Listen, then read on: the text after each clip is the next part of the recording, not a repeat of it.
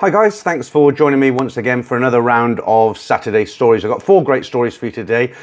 Before I get into the stories, I just want to answer a question that gets asked a lot of times when I have contact with people, when they email me or leave comments, or some people know my line, app ID, that sort of thing.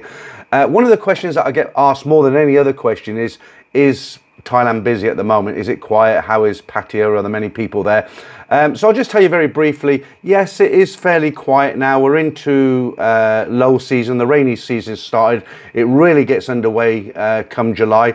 But it's not dead. You'll see people write on forums and things about Pattaya. They'll say, oh, it's dead, there's nobody here. Well, Pattaya's never dead because there's always tour groups there. There's always people visiting. People get holidays at different times of the year. So you'll always find people down there. But yeah, I noticed a big difference now. I was there a couple of weeks ago. I'm heading down there this weekend again. And yeah, you notice when you're in Tree Town, for instance, a lot of the bars don't have anybody, or they have 1 or 2 customers, whereas 1 or 2 other bars will be quite busy. There seems to be some bars that do really well and some bars that kind of tick over. So the ones that tick over are not very busy this time of year. And the other thing I've noticed in Bangkok, a lot of the restaurants that I go to, I don't go to that many, but when I go out, there's 1 or 2 restaurants that I like. Sometimes you can't get a seat. It's just so busy. You get there that wrong at 7:30. There's no seats. But now, this time of year, you always get a seat. And in fact, one of the places I couldn't get a seat about 6 months ago was a Pattaya beer garden, which I like. It's very nice at sunset with the you know, looking over the bay, but this time of year you're pretty much guaranteed a seat. Okay, so you're not here to listen to me waffle on about how busy Thailand is. You're here for the stories. As I say, we've got 4 stories today. Let's get straight into the first one. สวัสดีค่ะ I'm a 33-year-old guy from the UK. I've had 8 previous trips to Pattaya. Not sure this story is applicable, but might be worthwhile a cautionary tale for fellow travellers. On my recent trip to Pattaya, I spent the night on Walking Street visiting go-go bars but didn't bar fine. I got back to my room but had the urge for some aerobics. I started messaging girls on Thai Friendly, which for your viewers who haven't had the experience is a frustrating process at 3 a.m. trying to arrange a quick encounter. I finally get a girl to agree to visit. She says she will be arriving in 10 minutes, but I know I'll likely be waiting 30 minutes if I'm lucky. That's Thai time. I've had quite a bit to drink, so I decide to take a blue pill to help things along. The lady arrives and we complete a sweaty session of aerobics. She leaves and I get some sleep. I wake an hour later feeling nauseous and lightheaded. I go to the toilet in case I need to vomit. I'm standing looking in the mirror. Next thing, I'm face down on the floor, not remembering why I decided to lie down on the floor in my bathroom. I came to the realization that I've passed out. I slowly stand up, leaning on the sink, feeling numb. Things go black, and again I wake up on the floor, passing out for a second time, but this time my face is wet with my blood. This time I can't stand up or raise myself. I lay on the floor. I slowly drag myself into the bedroom and lay on the floor. After an hour, I have the strength to pull myself into bed. All I think about is not getting blood on the white bed sheets. I can barely sleep. I have pain through my whole body and I'm feeling incredibly groggy and shocked.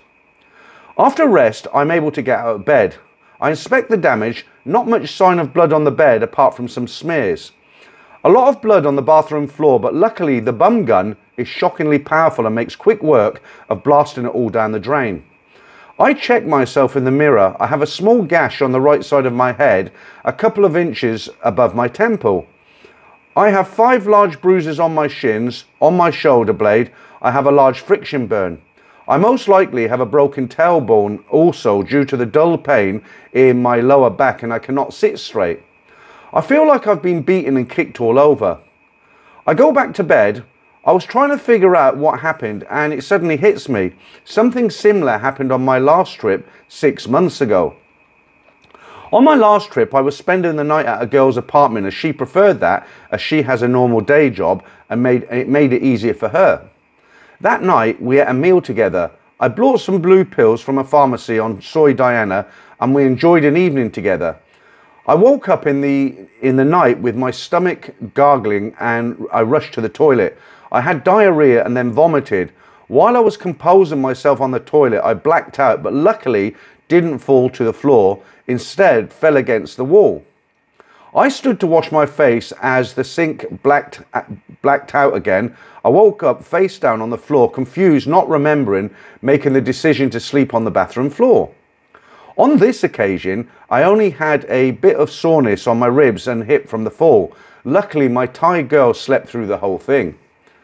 I had food poisoning that lasted a few days, so I put the fainting down to that and not the medication I had just bought from a pharmacy and a product that I had used before with no issues.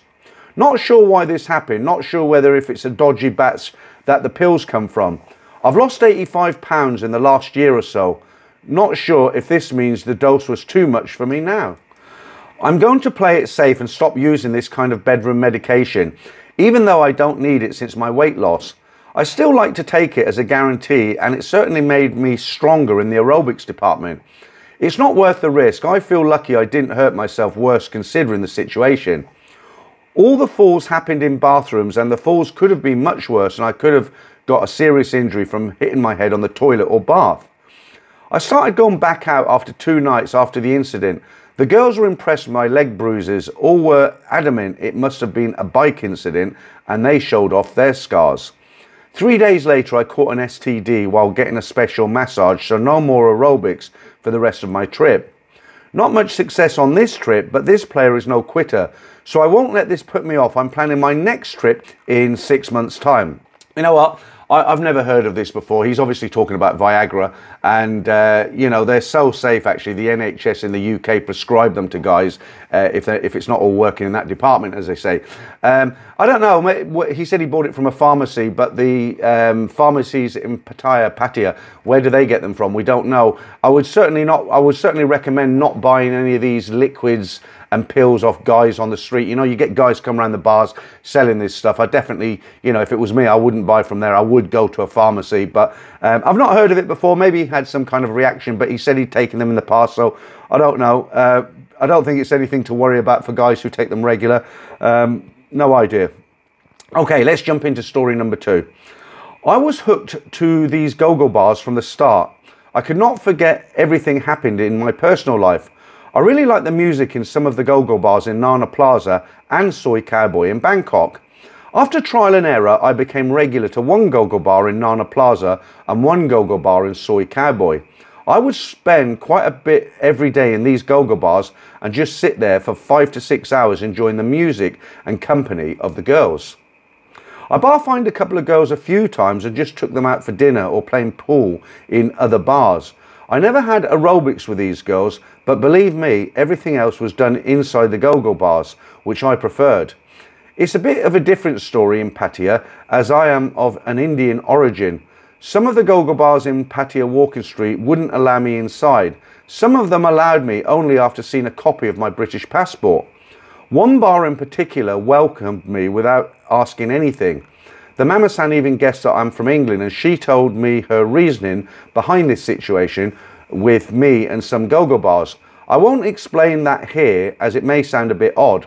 If you are interested in covering this as a separate topic, I can write to you. Actually, this may help some of your Indian or Indian origin listeners to have a better experience in Pattaya, as many freelancers that I have spoken to told me very similar points. Anyway, I started to enjoy my time in this go-go bar and become a regular. I didn't want to go to any others in Walking Street, as they were not welcoming me, and the girls in this go-go bar are better looking anyway. I would spend about 4,000 to 5,000 baht on average per night and have 3 girls sit with me regularly on their entire shift. Again, I did everything but aerobics. One of these girls even went to a couple of nightclubs with me on her day off without asking for any money. One who is about 21 and the most beautiful Thai girls I've ever met. Let's call her Knock. She asked that I bar fine her before I go back to England, so I did. The bar fine for her was 2,500 baht and she wanted 3,000 baht for herself for the night. I met her in Tree Town for a quick snack around 9 PM and planned to go to some Walking Street clubs. I met a few guys on this trip who opened a VIP table in a nightclub and invited me to join them, so I went there with Knock. All of them congratulated me for having a very beautiful girl with me and felt jealous. After 15 minutes or so, Nok told me she didn't like Western music and that she wants me to experience a Thai nightclub. I do like Thai music, so I said why not. She then told me her sister works in a tomboy club and I can experience a different type of Thai club if I go there. I was not comfortable, but I said okay in the end, as I was planning to have aerobics with her later and I didn't want to upset her by saying no. Off we went in a taxi and arrived at this tomboy club. As soon as we went inside, 4 or 5 tomboys jumped on her and thanked her for bringing me. I have to say, I really enjoyed the music and the whole experience there. I'm not into whiskey, but they made me drink 20 shots of Thai whiskey somehow, and I was drunk. We were there drinking and dancing until 5 AM, and I told Nok that it's time to go back to the hotel. The total bill was about 10,000 baht for the 2 bottles of Thai whiskey I bought, and tomboy time. They drink from these bottles, but you pay 250 baht per hour for their time. We went to the hotel at 5:30 AM and I told her that I really enjoyed the night out and I was looking forward to take her into the next level. She then told me she needs to leave by 6 AM as this was the maximum time she could spend, and asked me to pay 6,000 baht. I knew she told me it's 3,000 baht previously. I was very disappointed with the whole thing and in no mood to argue with her. I gave her 6,000 baht and told her to leave immediately. Off she went, not even looking back. After this day, I never went to that go-go bar again, as I know I will be upset as soon as I see her face. In hindsight, I did realise I spent far too much money in these go-go bars. I still think I will go to these settings in my next trip, but stick to one girl at a time and not spend too much money. Definitely no aerobics with these girls though. I had my fair share of freelancers. I met a couple of them in Bangkok near my hotel and had a decent experience with them. We went to beer bars, played pool and had dinner together and then back to the hotel. In Pattaya, I met a few girls in walking street nightclubs and went back to my hotel with them a few times. I never did short time, that's not my style. Most of these girls wanted 3,000 baht for long time, so I went along with this option as it gave me enough time to get to know them a little bit before the action started. I met one girl on Thai Friendly. She's 23, let's call her Fa. I first contacted her on my second trip to Thailand and she took me to some live music clubs in Pattaya. She never asked me to buy food in a restaurant, she simply brought a few bits from 7-Eleven, including a couple of drinks. She didn't want me to spend money on expensive drinks in clubs and bars. We had great aerobics and I gave her 4,000 baht per meet. The same continued in my third trip too. I was chatting to Fa sometimes on the Line app after returning back to England. I informed her about my plans to visit Pattaya again and she expressed her happiness.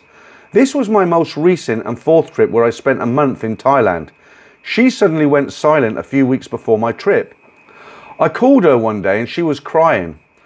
After asking what happened, she told me she was ill for a few days and the doctor told her that she must reduce her alcohol intake. She has shown me a lot of medicine and her hospital scans, etc. She told me she didn't work for a couple of weeks and she's feeling stressed about paying rent, etc. but never asked me for any money. After a couple of days, I asked her to send me a scanned copy of her ID and I transferred 8,000 baht to her. She called me to thank me and said I don't need to pay her the next time when I meet her in my upcoming trip to Pattaya. I arrived in Pattaya as planned and she came to my hotel on that day. I took her out for a walk and asked her about her health, etc. We went back to the hotel and had a good night. After breakfast in the morning, she said she wants to go to her apartment and come back in the evening if I wanted her to. I said I will meet her the next day as I was planning to go to go-go bars. She started walking out of the hotel but didn't ask for any money. I decided to give her 4,000 baht anyway, but she refused. I arranged to meet her again the next day and we also spent the night together. She refused to take money again. I took her for a morning walk and I asked her about her life. She told me that she doesn't go out to meet many new customers unless they meet her for a drink or dinner first so she can get to know them a little. She has a few regular customers that she meets when they come to visit Pattaya. As a result, she doesn't earn money every day, but she is still spending money on nights out with her friends drinking and dancing. This means she has no savings and she is always feeling stressed about her rent and bills. She has a 5-year-old daughter living in Pattaya in the same apartment and looked after by her mother, who also works in a local market cooking Thai food on a stall. She gave birth to her daughter when she was 17, and the Thai boyfriend disappeared shortly after the birth. Her daughter has never seen her father. I asked a bit more about her daughter and saw the pictures. Her daughter was lovely. I didn't have kids myself, and I thought I would treat this kid. I asked Far to meet me outside the hotel the next day and bring her daughter with her. I took them both to the Pattaya Dolphin Show. The kid was shy at the beginning and slowly started looking at me and asking if she could sit on my lap, as she couldn't see the dolphins properly from her seat. I was surprised by this, as she didn't ask Far but came to me instead. After the show, I brought her some sweets and asked if she wants to buy anything else. She told me she wants to buy a kid's scooter. I promised her that I will buy that scooter soon. After a couple of days, I met Far again in the daytime in my hotel when she was leaving in the evening. I sat her down and gave her 2 envelopes with 5,000 baht in each one. I wrote her daughter's name on each of these envelopes. I told Far that I helped her when she was stressed out about money, but I didn't want to pay her for the time that she spends with me. Since she refused to take money for the first 2 meetings, I didn't want to give her money again and instead gave the money to her daughter. I opened the calculator app on her phone and showed her how much she can save in 5 years if she can save 5,000 baht per month in an envelope for her daughter every month. She was shocked and said it's not difficult to save 5,000 baht a month. I told her that these 2 envelopes are for the first 2 months of her daughter's savings plan, and she should continue to do this every month from now on. I gave her some lessons about basic finance and savings. She wrote down these points in her phone, which surprised me. She thanked me for giving her some ideas about saving money for her daughter and went home. I met her daughter a few more times, bought her a scooter and took her to the Central Festival to buy some clothes, etc. She was the happiest kid in town. One day I didn't meet Far, but I went to the local market on my own where the grandmother worked and looked after her daughter. The daughter saw me from a distance and ran towards me. She hugged me and wanted me to hold her hand all the time. She displayed some of the skills she had learned playing with the scooter. I took her to the nearest 7-Eleven to buy some sweets. When walking to the shop, some of the market people started asking her who I was. This kid introduced me to them as her father. I was shocked and somehow felt emotional. I sat down near a table and this kid was playing hide and seek with me. A foreigner came to me and said, "Your daughter looks very cute." I didn't know what was happening. I said bye to the kid and went back to my hotel. I met Far the next day and told her what happened the night before. She called her mother's phone and started talking to her daughter on video call and asked her why she thought I was her father. The kid started explaining that she thought I am her father because I'm playing with her, buying toys and sweets, taking her to shows, etc., and only fathers do this. Far told her that I'm only a friend, but the kid insisted that she knows I am her father. I didn't know what to say. I had mixed feelings about whether to upset the kid by saying I am not the father, or to continue to make her feel happy that she suddenly found her father in her mind. I told Far that I don't mind talking to her when I get back to England. I'm happy to advise her about her future, etc. I told her that I won't send any money and that she needs to follow the savings plan on her own. She was happy with this. I met Far a few more times and she came to the airport to send me off to the UK. I reiterated to her that I don't have any feelings for her and I only give her ideas about how to save money as a well-wisher. She said she knows that and thanked me again with tears in her eyes. After coming back to England, I continued to talk to Far via the Line app and had video calls with her daughter a couple of times. Far told me that her daughter asks about me every single day and she wants to go to London to stay with her father. Far explained to her that I work in London and only visit Pattaya when I'm having holidays. On the video calls, the kids started to show me her schoolwork, then realised I may be doing something wrong by creating an impression in a child's mind that she now has a father. If I find a partner in my post-divorce life, or if I can't visit Pattaya many times or stop focusing on this kid for whatever reason, she will be heartbroken. So after consulting with a couple of friends and Far, we decided that I should slowly reduce the calls and make her realise that I may not be her real father, as I'm not spending much time with her. I stopped making video calls to the kid for a few weeks, and she still asks about me, but less frequently. If I'm in a position to do so, I will happily take care of this kid, but I don't want to commit yet, as my personal future is uncertain or not clear yet. Until then, I will stay away from Far's daughter as much as I can. I still think about her, and I look at her pictures every now and then and feel happy. Far started saving money and brought a small safe. She makes a video call and counts the total savings kept in that safe every couple of weeks. I hope she will continue to do this, and her daughter will have enough money to go to a nice college or university in the future. I will keep an eye on this as long as I can. Isn't that a nice story? It was one of those stories, it's a little bit sad and it's also happy at the same time, isn't it? Because the guy obviously felt, you know, he had some kind of relation with Far's child there, and obviously he would have been prepared to take her on knowing his situation was better. But, you know, you can't help but feel sorry for the kid, right? You know, she kind of got a bit emotional attached to the guy and it didn't kind of work out. I'm sure that happens quite a bit. Right, let's jump straight into story number 3 now. I've been binging on your videos lately from my condo on Soi 21 directly next to Terminal 21 in Bangkok, and they've helped me get over a tremendous bruise to my ego. I decided to share my story of my first few months in Thailand. I'm a 54-year-old African American, although when I came to Thailand I was still 53. I planned my trip from Beverly Hills in January of 2023 to visit Thailand for the first time and stay 2 months. I planned on being in Bangkok for the first month and then travelling to Pattaya for the second to attend the first ever Rolling Loud Music Festival along with Songkran, which is actually my birthday on April the 15th. I rented Airbnbs beforehand for the entire trip, including a pool villa in Pattaya for the week of my birthday, the festival and Songkran. I've owned restaurants in my past and constantly day trade to make a living, so I had means to plan ahead. I spent my first week pretty much shopping and enjoying street food along with a few night spots along Khalson Road, and really didn't venture into beer bars or go-go's, as it's really not my thing.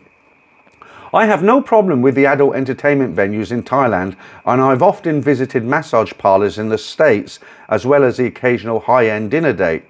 The truth is, I came to Thailand to experience the food, culture and islands more than the woman. I also talked a neighbour of mine back in Los Angeles to join me for a week and attend the festival as well. We split the cost of the pool villa and each brought VIP tickets to the 3-day event. I was going to be here for 5 weeks before him and figured I'd have a good lay of the land by the time he got to Thailand. I arrived the last day of February, and a week later myself and another guy I met from Los Angeles decided to venture to Soi 11 and visit a popular nightclub. This was my first time seeing freelancers everywhere walking the streets. When we got to the club, it was kind of empty as it was Tuesday at around 10:30 p.m. Even in this thin crowd, I spotted the first woman I wanted to meet since arriving in town. She was with a friend and they were drinking wine, and the first thing my friend said was, "I think they're freelancers." Being naive at the time, I said, "I hope not," as I sent them each another glass of wine. When they came over to thank us, the first thing I asked the one I was interested in before I asked her name was, "Are you working?" And she said with a straight face, "No." She said her name was Dang and she was 44, as I thought, wow, she's a good age and still pretty cute. I told her I was in town for a couple of months and that I would be attending the music festival. She got excited and said she would also be going to the festival. The connection seemed instantaneous. At the same time, I looked over my shoulder to see my friend had his arms wrapped firmly around the other girl and they were already lip-locked. I continued my conversation as if I had seen nothing.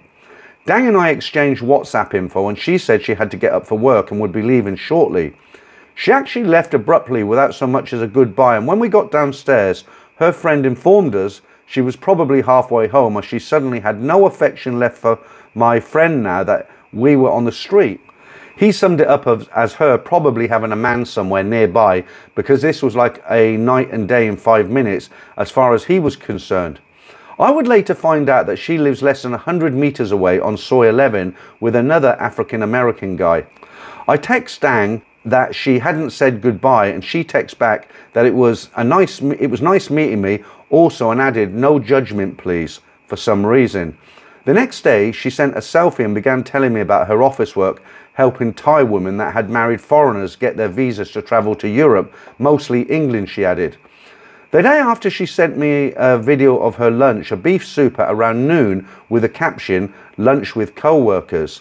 I sent back a picture of me in the gym at around 11 p.m. that night. I got a call from Dang cursing me out royally for not saying enjoy your lunch when she sent the video of her meal. There were a lot of F-bombs dropped from her over the next hour as I sat wondering, does this girl like me this much that this matters anyway? Call me toxic, because it kind of turned me on that she made a fuss about such a small matter with someone she met for 10 minutes just 2 days ago. However, during that conversation, she tilted her hand big time and asked me, are you rich enough to talk to me? Can you afford me? These are the words I've never heard in my life from a gold digger before. The next morning, Dang texted me an apology and said she had been drinking and said some mean things. As you know, sorry isn't in a woman's vocabulary in the West, so I accepted and let bygones be bygones. I had never forgot that one part of the conversation though, with those two absurd questions. She then invited me to Pattaya for the weekend, saying she had a home there and spent every weekend. I accepted. We arrived at her house and I saw she also had a small car, and I admit I was impressed. It was a 2-bedroom, 2-bathroom home on a nice lot with a few mango trees as well. Dang told me she had been married for 10 years to a British guy and he bought and built the home. Knowing what I know now, I've already ignored a half a dozen red flags. No decent, hard-working Thai woman is caught dead on Soy 11. She rudely exited the night we met, cursed me out, questioned my worth, lived in Pattaya for 20 years, has a wealthy ex-husband who bought a house and a car. The fact is, when asked if I could afford her, my ego kicked in and I thought to myself, I'm going to sleep with this woman as much as possible but spend as little as possible. Needless to say, we participated in aerobics that first night in Pattaya and all weekend in that house. When we got back to Bangkok, the honeymoon was over. I was staying in the Satorn area of Bangkok with Dang stayed on Soy 13, a block away from where we had met. She came to see me but found it inconvenient getting to work in the morning. The next few days was like a tug of war. We had passionate interactions and more passionate disagreements. I wanted to explore Thai cuisine and street food. Dang preferred proper restaurants. My determination to make sure she didn't get what she wanted out of me was always a source of disagreement. While I told her of some of the things she said the night she drunkenly cursed me out, I always admitted the part that mattered most to me, where she showed me her true gold digging motives. By the time my neighbour arrived the first week of April, Dang and I had grown seemingly close, even though I would never trust her. In her own way though, she was an asset when it came to navigating all things Thailand for my friend and myself. My friend started looking at Tinder and made plenty of connections in Bangkok and Pattaya. The second day of Rolling Loud, he ran into a girl he had matched with and they ended up spending the night together. Dang and I had the pool villa to ourselves that night and got into another fight as I went through her phone and discovered a handful of men were getting good morning my love and good night texts. All of my suspicions were confirmed at this point, but my ego told me I was sleeping with this woman too much to care that these other idiots were sponsoring her, because I knew I never would. The next day was Songkran, April 15, my birthday, and Dang bought me a cake and plenty of booze along with a super soaker to participate in the festivities. We went to Second Road and my friend and I ventured down Soy 6 and I had a blast with our water guns while Dang and her friend waited for us. I have to say, I've never had as much fun as I had going on Soy 6 from one end to the other. Dang told us Songkran didn't end until the 19th in Pattaya, so my friend who was leaving the 16th changed his ticket until the 20th. That Sunday, the 16th, Dang's friend was having a phone party at her restaurant on Beach Road, and we all attended. My friend brought the girl he had spent the night with a couple of nights before with him, and surprisingly, I happened to catch her coming out of the bathroom with another guy. It was obvious what they had been doing while he was on the street. Once I told him what I'd seen, the evening was over. Dang and I drove them back to his hotel and I watched her pack her things to ensure nothing went wrong and she might make something up. When we got downstairs, she claimed she lost her phone and wasted another 20 minutes of our time. Dang let her use her phone. I couldn't understand why she cared after what this girl had just done. When my friend left town a few days later, we travelled to Surin in Isan so Dan could visit her family. I stayed in a hotel nearby and met no one. Yet in the weeks that followed, I was asked to do all kinds of things for these people I wasn't good enough to meet.